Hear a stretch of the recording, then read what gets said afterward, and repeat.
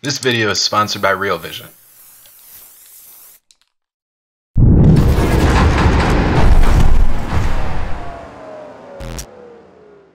Check out this chart of Deutsche Bank. As you can tell, no one can actually figure out what the price should be. For a while there, it looked like it was going to zero. But now in the past month, the stock has rallied some 25%. But I mean, the long-term chart does not look great. So what's going on here? Could there be a case for buying European banks at this point? Well, that's exactly what we're going to talk about on this week's episode of Real Vision's The One Thing.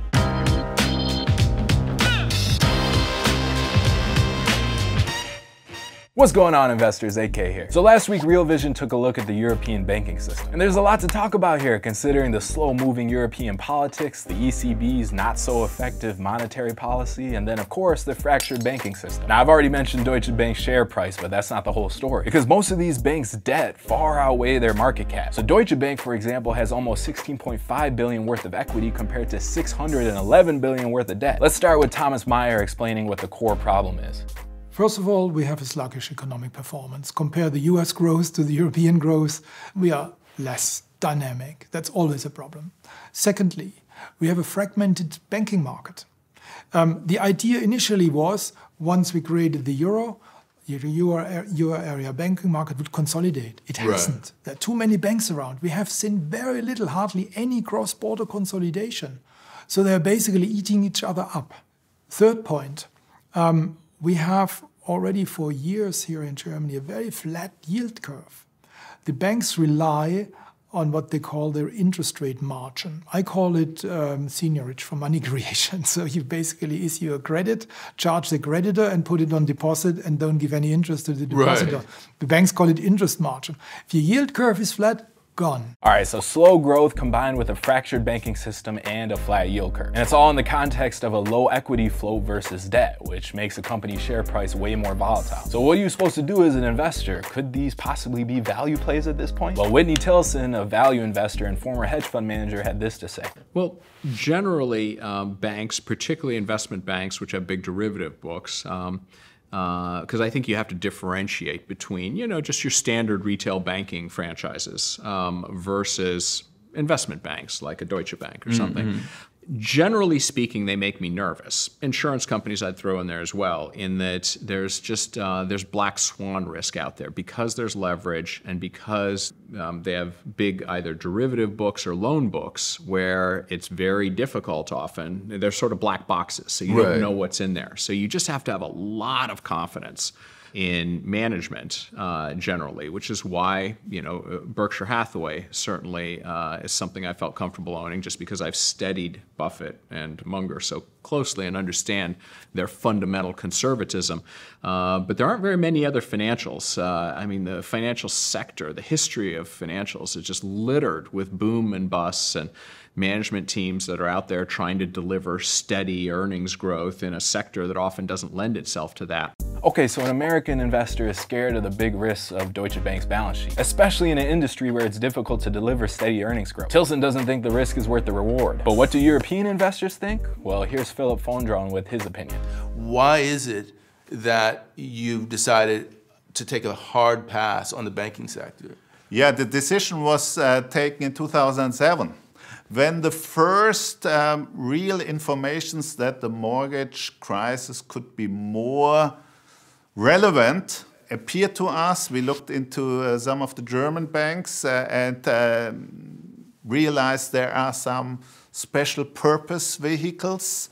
Nobody could give us clear information what the value of them was. What the risk involved was, we had the feeling the CFOs of the banks had no clue about what was going on. And then we made a very easy decision. If we don't understand the corporation, if we don't have a sound feeling for the quality and the profitability of a business model, then we can't justify investments like that to our clients. So a successful German investment firm has stayed far away from these European banks because they don't think management actually understands the deep problems that they're in. But it doesn't just stop at management problems. Simon White from Variant Perception explains that a secular change in interest rates or inflation expectations could destroy the whole industry. I think banks are going to struggle because of this tail risks essentially shifting, because in the last 30 or 40 years, you could basically be reliant on the fact that although rates might go higher,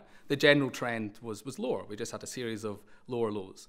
In an environment where the tail risks shift to higher inflation, the risk is always going to be we're going to have bursts higher in shorter term rates. And that, I think, makes the bank business model extremely difficult, because not only is it difficult for them, as I say, they're borrowing shorter term assets, essentially they're borrowing on a shorter term period and lending longer term, they provide leverage to other people. And if there's less demand for leverage, they're really unable to provide that in the same way that they would like to. So the whole kind of last 30 or 40 years, if you like, the dominating times of banking is kind of, will be very difficult under those circumstances. So it's really not about what instantly happens. As I say, I don't think you'd instantly get higher inflation or instantly see shorter term rates rise, but the kind of risk profile will change, and it will really challenge that business model. So White sees some existential threats on the horizon for the European banks. Whether you believe him or Fondron, Europe is in for an interesting future. Andreas Steno sums it up by explaining how the ECB is in between a rock and a hard place with the banks and exporters. He says that the ECB may have to choose one to save, but in doing that, they're probably going to have to let the other one fail. So the ECB has a choice, but what's really the end game here? Well, Andreas has an idea for that and how to play it too. It could be an issue for European banks, but I would expect European banks to struggle more due to the flat yield curve in Europe, basically. And I would have said after the ECB meeting yesterday that it was a success if they managed to steepen the yield curve. They did not. Actually, the opposite happened. They flattened it due to a very, very poorly designed tiering system, in my view. So actually, they only did matters worse for the European banks. The struggles will continue, in my view, given that the yield curve did nothing but flattening yesterday. And the tiering, what was the tiering that they announced, or how is that going to work for these banks? Well, they announced an exemption for all banks in the Eurozone, 6 times their marginal reserve requirement. So that's basically the buffer that a bank needs to hold at the ECB. So 6 times that amount will be exempted from the negative deposit rate at the ECB. The issue is that all of the deposits, they are parked in German, French, Dutch, and Finnish banks. So when Italian banks are exempted 6 times their marginal reserve requirements, they basically allow the Italian banks to place all of their excess liquidity at zero at the ECB, because they don't have a lot of excess liquidity. And that could lead to a spike in repo rates in Southern Europe. So maybe there is actually a risk of an unintentional tightening of financial conditions in Southern Europe due to this tiering system. One size doesn't fit all. My base case is that we will get a rebound in the global economy by April next year. So before that, we're going south still. And I have a base case of a sell-off in equity markets in Q4. For some reason, it's always in Q4. And I think the withdrawal of dollar liquidity due to the US Treasury building up its cash buffer again will be the trigger of that sell-off. So a dollar liquidity removal will be bad news for risk appetite in general. So therefore, my base case is to just stay long safe haven assets for the next 4 or 5 months. And then that could be the trigger of that soft QE4. Maybe it's too early to expect it by late this year, but maybe in Q1 next year, after we've seen this risk-off environment.